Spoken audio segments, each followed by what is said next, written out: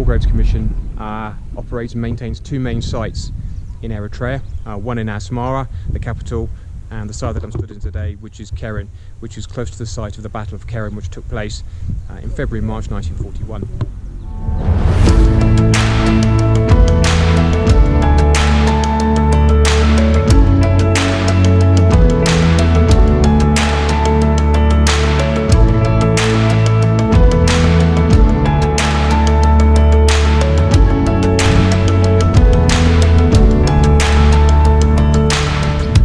Commonwealth forces fought a decisive battle against Italian forces in February and March 1941, and it was a sizable battle in the region around Keren, in the mountain pass, where 23,000 Italian soldiers were dug in with mortars and heavy weapons, and managed to completely halt the advance of the Commonwealth forces. The Commission has got quite a small team of local employees in Eritrea, who live in the villages and in the town close to both sites. We've got 3 here in Keren, and we've got 2 in Asmara, and it's pretty challenging for them, but they do an excellent job. It's despite the issues with water and the aridity of the area and the sand, you can see that they do a fantastic job and keep the site in the best condition that they can, but there are many challenges here. My name is Tasfala Mukaro. And how long have you worked for the Commonwealth War Graves Commission? 10 years.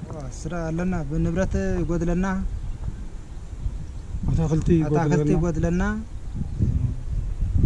He's saying the challenges in maintaining the compound is plants,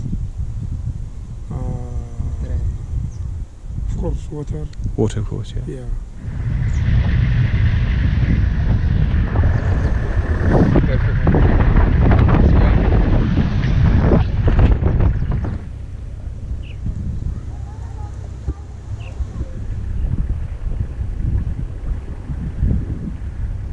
So today Simon, Fletcher and I are inspecting Asmara War Cemetery, which is the smaller of our 2 cemeteries in Eritrea, and it's just outside the city centre in Asmara.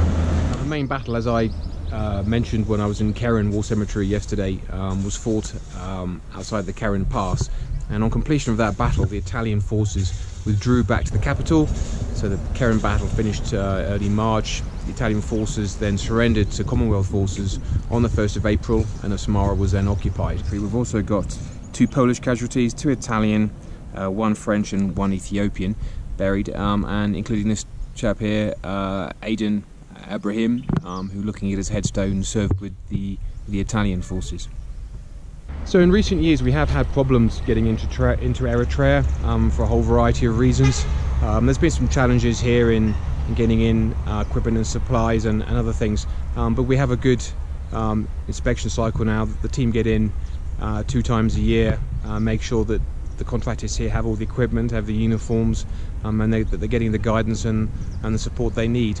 Okay. How many years you work? 26 years. Abraham Gabra Mikael. My name is Abraham Gabra Mikael. And how many years has Abraham worked here? How many years you worked with? 15 years work.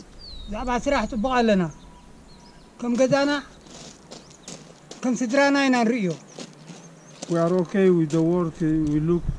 We consider the work as if our house, so we enjoy the work.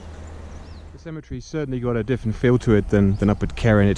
The climate's certainly different here. It's 2 hours away, but it's much fresher. You can feel the air has got much more moisture in it. We've also managed to be a little bit more consistent with our water deliveries here. We have a water tank on site, and the level of potted horticulture on the site has certainly improved in the last 12 months. Now we're getting more regular deliveries, and you can see it's a much greener site than up at Keren.